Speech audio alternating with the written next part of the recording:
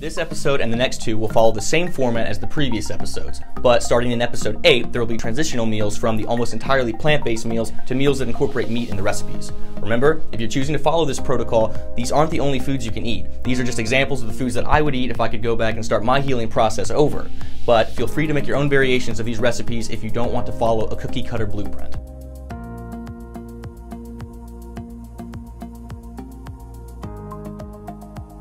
Smoothie 1 consists of ripe bananas, an orange, and frozen mangoes.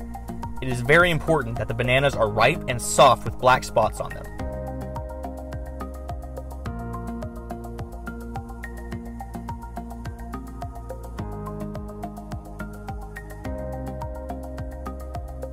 Raw unpasteurized milk is the liquid base and the key ingredient.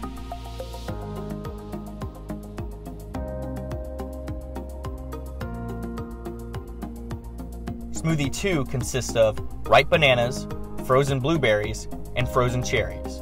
Again, it is imperative that the bananas are ripe.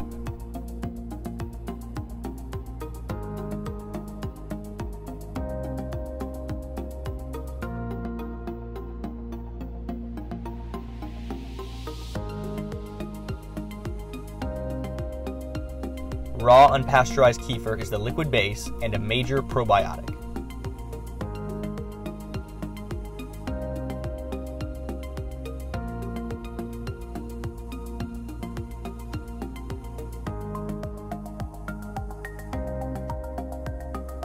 Dinner will be cheesy mashed potatoes with sides of steamed carrots and green beans. Powerful probiotics, raw milk, and raw cheese will be used for the potatoes, and a side of fermented vegetables will top off this powerhouse meal. This is a twist on a typical classic Southern meal, but instead of the mashed potatoes being an accompanying side to a slab of meat, they are the center of this meal and where the bulk of the calories should come from, and are accompanied by steamed green beans and carrots. Eventually this meal is eaten with meat back at the center, as I often do, but the idea is to optimize the microbiome before doing so.